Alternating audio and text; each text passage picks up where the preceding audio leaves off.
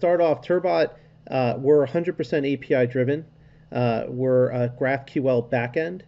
So any actions or any query or information that you're going to see in this graphical interface or this console, you can do from an API perspective. We have a Turbot CLI that you can leverage for higher level commands. We also are a provider in Terraform, so you can manage Turbot at scale using Terraform as well. The console here, users can interface with Turbot through a console or a GUI layer that you can have multiple directories that are associated to Turbot. So here I'm going to log in with my Google Auth credentials, my turbot.com credentials, but you can integrate your Amazon SSO, your Azure AD, ADFS, Okta, Ping Identity, any LDAP, any SAML-based directory, or multiples of them to the product, and users can authenticate in. So I'm going to log in with my personal credentials here. I already did MFA this morning, so I'm now just re-authenticating back in, but any multi-factor authentication would occur through your directory provider that you've integrated with. When you're authenticated as yourself, you land into a profile page, and you can see your audit activity. So these are all the actions that I've taken. Some of them were in Amazon, others, if I go back, some things were in GCP, Azure. And so in this personal audit trail, I could see my personal activities and drill into the information. I can also see some of my favorited sections of my hierarchy, and then I can drill in and get into the product itself. But before I move forward with anything in Turbot, I'll just showcase how Turbot is an interface that administrators can use to manage policies and identities. They can discover and search across their entire configurations across multi-cloud. For developers or application teams, they might be using the product to also do the same thing. So they might be delegated authority to manage policies and identities, or at minimum, they can see what their policies and identities are in their applications and see all the configuration changes and drift and audit trail. But you don't have to use Turbot as an inline tool. You don't have to use us for authentication. Your developers don't even have to know that Turbot exists. It could just be a tool for the cloud team. So it depends on how you want to deploy and roll out Turbot. But just to show that we're working in behind the scenes, I'm going to just quickly get into like an Amazon account as an example, spin up an S3 bucket, and show you how Turbot reacts to some of the configuration changes in the environment. So as I get into my Amazon account, this is an example where you could use Turbot to assume roles in your Amazon environments. So you could use us to log in as either roles that Turbot defines and our own role-based access controls. You can use our roles and modify them per your preference, or you can bring in your own roles and then use that in Turbot so that you can use us to handle your assumed role model. And we also do a user-based model with associated roles. So there's a number of different authentication measures we can do in Amazon, or you just don't use us at all for those type of features. In Azure, in Google, users would just log in directly to your portals or to your console. But this is just an extension feature that we have for Amazon. So when I log in as a super user, I'm now federated into my Amazon account with Bob at turbot.com, assuming the super user role. Here, I'm just a developer. In this example, I have immediate access into Amazon. I could be interacting with Amazon through the CLI, through Terraform, CloudFormation, any SDK. It doesn't matter how you deploy or how you make changes in your cloud provider. Turbot's reacting towards events.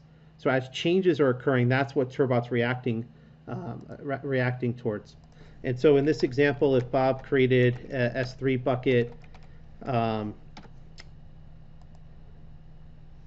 and he created it in the right region here, so maybe US East is allowed in this example. The developer had self-service to create the bucket. But as a cloud team or as an enterprise or an organization, you might allow your self-service to your developers, but you can't trust that they either know or care what type of configurations that need to be ensured. And so whether maybe versioning or encryption or certain tagging policies should be in place, that the developer, you can't expect them to actually know all those configuration details and always get it right at all times. And this is the value of Turbot, where you can marry the agility for the developer to just do things themselves, like spin up a bucket, make changes, but Turbot's going to come in and ensure control in real time. So if I just refresh the page, Turbot picked up that the bucket exists, it captured it in the CMDB, it automatically then enabled versioning. It automatically then ensured encryption encryption at rest with AES 256. It also tagged the environment. So it automatically tagged it with key value pairs. In this example, it's a simple example of just automatically tag it with the company key, but the value is Bob's Bagels, and that's a static key value pair.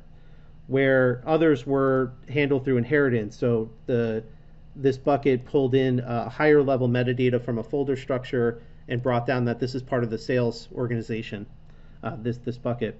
It also marked some things non-compliant because they weren't set correctly, or it automatically tagged it with the bucket name, and this is showcasing how the policies can interact with the CMDB behind the scenes and pull in context. So understanding the bucket name can only happen after the bucket's created.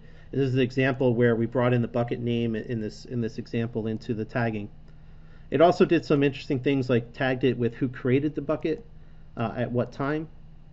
It derived a static prefix with a dynamic value for the cost center. And so we did some interesting things behind the scenes, and I'll showcase what that looks like from a policy standpoint. But it's just to show it's not just on creation of resources, it's also around updates. And so if I updated this simple company, Bob's Bagels, to Dave's Pizza Shop and saved it, well, as a super user, those type of changes are allowed. But Turbot's not going to like that because the policy is to enforce that Bob's Bagels is the actual value for that key that's accepted. And so if I just give it a second, refresh the page here.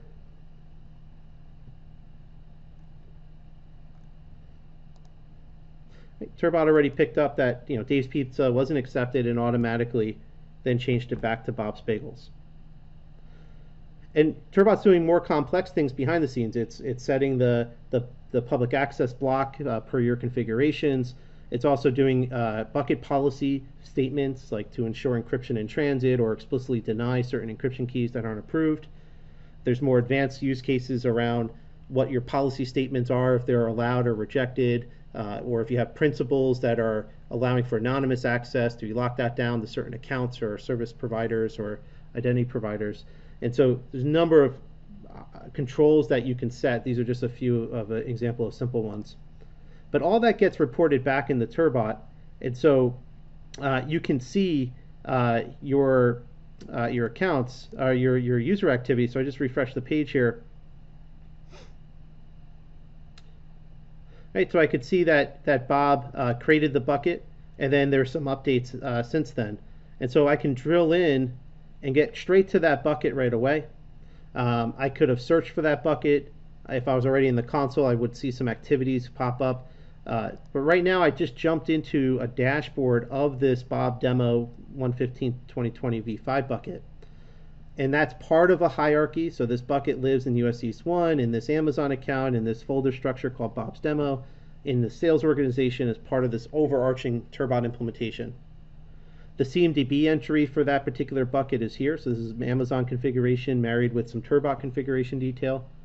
I could see all the activity information about that bucket. So at its simplest form, all this activity just on my last update. So Bob updated that bucket, and this is when Bob moved it from Bob's Bagels to Dave's Pizza. That then triggered Turbot to alarm that the tags weren't set correctly, and then Turbot updated the tags, and then the CMDB entry was re-updated back from Dave to Bob, and now everything's marked okay. And so in a quick showcase of the workflow, this is how Turbot operates just in real time. So we capture an event of a change. We then will alarm if that change is inappropriate per your policies. We'll then take some type of action, right? So if you have us enforce tagging, we'll then take the action to enforce. And then the CMDB will be updated in real time as those changes are occurring. And then Turbot's verifying that everything's okay. And so we do a complete closed loop on that from any type of change or event in the environment. Turbot's reacting to then ensure that you're always meeting company policy or company controls. But if I just look at the entire history of that bucket, there's our tens of events that fired off just on that creation. And so when Bob created that bucket, there's a number of activities that happened, from Turbot calculating the reasoning for why the policy should be put in place. It could be that the bucket's named a certain way, or it has a certain configuration, or that if the creator of it was a certain person or coming from a certain group, might dictate a different policy. And so Turbot does all that calculated reasoning behind the scenes to then detail out what the policies are going to be, and then it takes that programmatic action to then start alarming or saying some things are approved or taking action to correct, like you saw. And so Turbot's much broader of a platform to handle all that into an alarm state so that you're always adhering to those controls. You can see your complete audit trail of changes that are happening in your cloud environment, also in Turbot. And we put that all together in a relationship so you can see your resources tied to their controls, tied to the activity, tied to the policies that are set, and the permission model against them. And so I'm looking at the controls here and just my adherence to all the different policies that I have set. And this view might not be that worthwhile because I'm just looking at one bucket and it's just showing that all my controls are being adhered to. But if I went up the breadcrumbs and just went up to Bob's demo account, well, now I'm looking at a broader scope of my controls. At this level, I'm not just looking at one S3 bucket, I'm looking at many S3 buckets plus a bunch of other components within Amazon and Azure and Google, Kubernetes, Linux, etc. If I want to drill back down into that Amazon account and then maybe just filter on that S3 again, and then just look at my buckets. And so here I'm looking at that controls that I was looking at before in one bucket. Now I'm looking at all the buckets and the control adherence to that in my Bob's demo account. But there's different contexts that you can take. I could say, well, show me all of my controls in Amazon, or show me those controls across Amazon across a CIS report. And so I'm still filtered on Bob's demo account. I'm looking at the Amazon CIS version 1 report across the 4 sections of the report. And if I wanted to drill into more details, I can then start looking at the subsections and the adherence to that. If I wanted to drill into an example one of section 107 that is around ensuring that your password policy has at least one symbol. And I can see my adherence down to something as nuanced as an account password policy. That's also captured in our CMDB. But if I didn't want to just look at one and wanted to look at all of the account password policies and the adherence to section 107, that's just me refiltering. So instead of looking at my Bob's demo account, I'm looking at the entire sales organization in this environment and looking at all of their account password policies. And so that same S3 example that I had just given, that's true for even obscure resources like an IAM account password policy. So if I come in here and for IAM, go to my account settings, try to change my password policy. So I'm here as a super user, so I have rights to alter these type of configurations. And so if I was to remove the requirement for a symbol in my password policy and saved it, well, Turbot's going to pick that change up just like the bucket changes, right? So any configuration changes it's going to pick up. And at that point, then it's going to react based on the policies that you set. And sometimes those policies might relate to your own internal controls, or they might relate to things like your CIS benchmarks. So you could see here, now it's already in alarm state, and then it's going to come back in and close that alarm because I have enforcements turned on. But I can just look at that CMDB entry of that account password policy. So this CMDB entry is this right here. Right, so we're capturing all those configurations, and then the same thing with the audit trail. So I could see, Bob updated, moved requiring symbols from true to false. Turbot alarmed that my password policy settings weren't configured correctly per my company policies. But it also alarmed that I'm also not meeting section 107 of the CIS report. And because I have enforcements on, Turbot then took the action to update the password policies, basically moved it back from false to true, and then now everything's in a green state. But this is all happening in seconds behind the scenes. And so you think of developers having self-service, they can simply move forward with the changes that they're making safely. So even if there are mistakes in the environment, which of course there will be, Turbot's going to come back and always ensure that those mistakes are corrected instantly. You as a cloud team don't have to do any manual follow-up. These tickets aren't problems in the environment. They're handled programmatically by Turbot, all reported with full audit trail. But you do not need to be in the middle, and your developers can be elevated to stay focused on their application tier.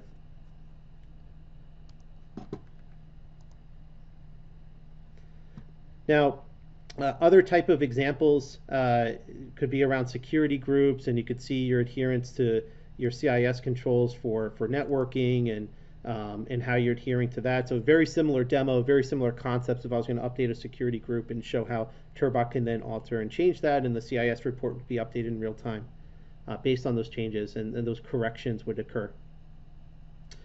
What I'll do is I'll shift towards showing how to manage policies in Turbot, and there's a few different approaches that you can take. And then we'll stop there for some questions. So I'm going to go back to that bucket that we created together. So I'll go back there. So that's just live GraphQL searches across the CMDB. Jump right back into here. So now I'm looking at this particular S3 bucket that we created together. If I jump over to the policies of that bucket, I can see all the policies that are inheriting onto that bucket. So I have some things around like the active age of that bucket, how long can it live for from a time lived, but maybe last used, last accessed, or what is it the bucket approved because it's in the right regions or not, or does it have the right conditions like certain naming conventions or configuration details. The public access block and ensuring that it's meeting those type of standards set by the organization, make sure it's not publicly exposed, to encryption at rest and transit, a number of different examples here, the tagging that we went through in more detail. But if I just pick one of them, like bucket versioning. Well, for bucket versioning, and if you were to set that, policies are very straightforward to set. So our pre-CAN policies, which we have over 5,000 pre-CAN policies in the platform across Amazon, Azure, Google, Windows, Linux, Kubernetes, etc. They're pre-canned to simple point-and-click decisions. So in this example, it's saying for bucket versioning, do you want to skip bucket versioning? Do you want to just alarm if things are enabled or disabled for versioning, or suspended and enabled? Or do you want to enforce it? And so in the demo example, you saw that versioning was enforced across the buckets. And so it's as simple as that type of selection, and this particular policy is actually set at a higher level. So the default is set to skip. The global Turbot tier, there's no policy set, but in the sales organization, I actually have this policy set, and it's inheriting down to the bucket I just created. So it's inheriting down to my demo account folder, my Amazon account within the US East 1 region, down to this bucket. So this inheritance is happening in real time. The policy was set above, and so when I created the bucket relates in that organizational structure, and that's why it got that policy to enforce versioning. So policies can be as simple as the skip, check, enforce, or like a radio button, or maybe it's a Boolean, enable, disable. There's also more advanced ways to set policies. And so we have a calculated policy mode that you can set. So you can create conditions based on the pre-CAN logic. So if there's specific nuances that you want to set to say, well, versioning is not always enabled, even within my sales organization, maybe versioning is only enabled if the bucket has a certain name, or it has a certain tag enabled on it. And so if I just picked a bucket here to test with, so we have a testing framework. So here I can select a testable resource. I can run a GraphQL query. So this is just pulling the name and the tags. And so here it's just showing at this example bucket, in this query, this is the type of metadata information I'm working with. And then here as I lay in a template. So this template would then put the conditions are wrapped around those pre-CAN policies. So in this example, it's saying, if the bucket name is Bob Demo Temp, then disable versioning or suspend it. Or if the bucket has the tags test equals temp, the key value pair test temp, then disable it. But if it doesn't meet those conditions, then enable. So this is an example where the bucket I created earlier didn't have those conditions. That's why it actually enforced versioning. But this is a real life test case. So as you're building these policies, which we're happy to support you on, or you could build yourself and using our testing capabilities, it's real-time testing. So if I change that logic there, it shows how it's a difference in the policy. But once you set your policy, whether it's in this advanced mode or it's just simply skip, check, enforce, we give you precedence requirements that you can set. So you could say, I require that this is mandated across all of my resources. You can also just say this is recommended, where it's a default value, which then delegates authority down to your app teams to toggle it. And so you can require policies that can only change with exceptions to the rule. You can also recommend policies that set a default, and then others downstream can toggle it. So very flexible to set that. You can annotate why you're setting a policy. You can also expire the policy. And whether this is an exception or this is a policy that's set, you can expire those decisions for pre-canned timeframes or some custom period of time. But that gives you the full ability to set those policies across. And just to show you a calculated policy work in real time, if I went back to S3 and I went to that bucket that we created together and added that tag. So the condition on that calculated policy was to say, disable versioning if it has a tag called test temp. And I saved it. Well, Turbot's going to pick up that change.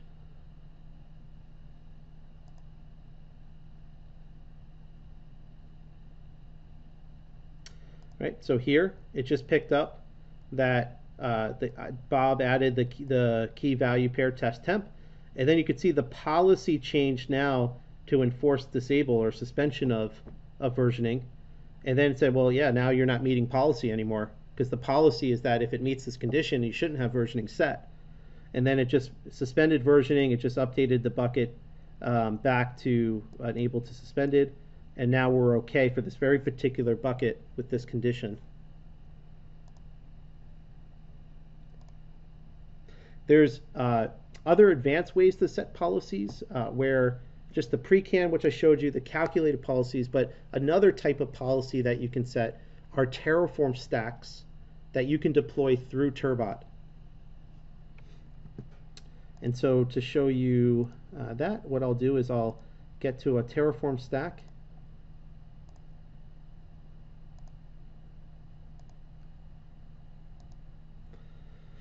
Right, so here I have a Terraform stack that's running as a policy within the environment. And so here I'm enforcing this stack to be configured. And the policy for what that's enforcing is actually just my Terraform HCL code. And so instead of saying skip, check, enforce for versioning or encryption or whatever it might be, the policy setting here is actually just Terraform. And so in this example, I can use Turbot to automatically not only deploy my Terraform stacks across whatever scope, in this example across the sales organization and all the Amazon accounts associated there, but it also will always ensure that that stack is being configured. So if I was to change the logic here and say, monitoring rule 57 is no longer approved, and I'm upping some type of configuration in it. So in this example, I have an Amazon IAM role that's also an IAM monitoring policy that I'm being created with some custom IAM conditions. And then I'm attaching that role and policy together. And so if I was to run this new stack across the environment, that policy is now inheriting to all of those Amazon accounts underneath, including my Bob Demo account. And so now that's the new policy. So now Turbot's going to go out and reconfigure your stack. And then it's also going to always ensure, so if someone tries to mess with that stack outside of this pipeline, Turbot's going to reinforce it. So therefore, Turbot's actually managing state in our CMDB. So you don't have to manage local state or remote state. The CMDB is updated in real time, so that could actually be your state file and context for Turbot to always ensure your stack is being adhered to. You can visualize any of our controls running in real time. And so if I was just to view the log, I could see that Turbot's actually launching a container right now to actually isolate that Terraform run into its own container, and then it's going to execute it across the environment. So this takes tens of seconds to run, and we'll see it kick off shortly. But I'll go into the IAM account or the IAM service. I'll go to roles. And you can see that my monitoring role 58 is already created and role 57 is deleted. And so role 58 is now in this environment with the attached monitoring policy that was associated in that stack. Now, if I was to come in as the super user and accidentally or intentionally remove that policy attachment,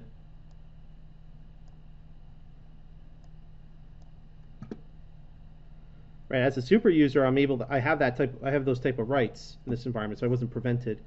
But Turbot's going to react just like you saw on the S3 tagging or the IAM password policy. It's going to react and say this is not part of your configuration. It's going to reattach the policy because that's what your Terraform had stated. All of this is reported back into Turbot. Just do a refresh on the activity. Let me close some screens here.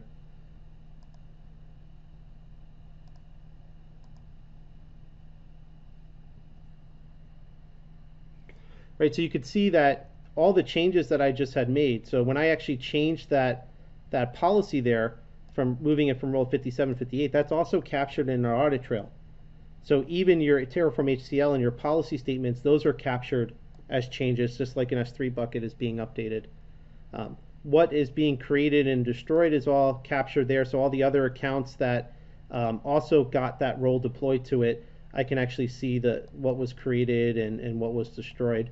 So I could see that summary, I could see the full plan and apply process logs as well with it. And now if I just come back here and refresh the page, the monitoring policy is now reattached from our Terraform control.